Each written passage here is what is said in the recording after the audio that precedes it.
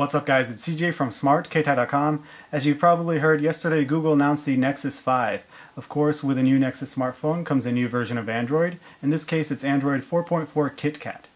Now, if you have a Nexus 4, Nexus 7, Nexus 10, or Google Play editions of the Samsung Galaxy S4 or HTC One, you'll be getting an official update to KitKat in the coming weeks. The rest of us, however, will likely have to wait a few months for the update, or we might not even get the update at all, at least not officially.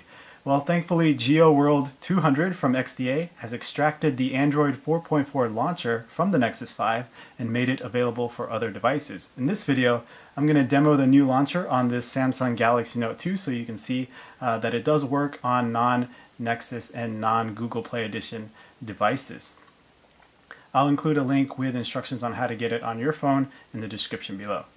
Just keep in mind compatibility may vary considering this was pulled from a Nexus 5 after all. So let's go ahead and take a look at the new look launcher and some of its features. So the first thing you're probably gonna want to check out when you download and install this is the new way to interact with the search feature.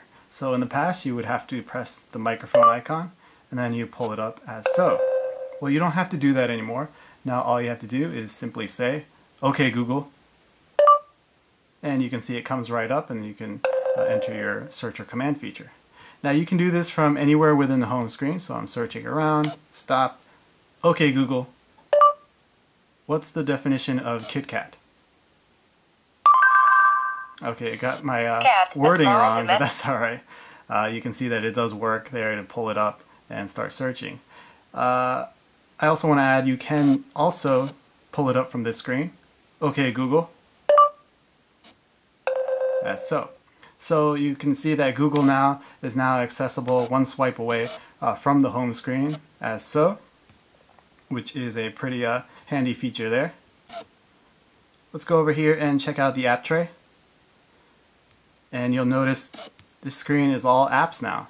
There's no more widget section. So in order to access your widgets, you tap and hold on the home screen and you come to this configuration menu where you can customize your home screens, change your wallpaper. Here are the new stock wallpapers from Android 4.4 KitKat. And then of course your widget screen. And then you have a settings menu there. So let's go over here and I want to show you how to add more home screens. So you just drag an icon and pull it over and you can add more home screens as so. Alright, so this was a look at the new Android 4.4 KitKat launcher from the Nexus 5. If you want to get it up and running on your device, like I have on my Galaxy Note 2 here, hit the link in the description for the proper download and installation instructions. Thanks for watching, give us a thumbs up and subscribe if you haven't already. See you in the next one.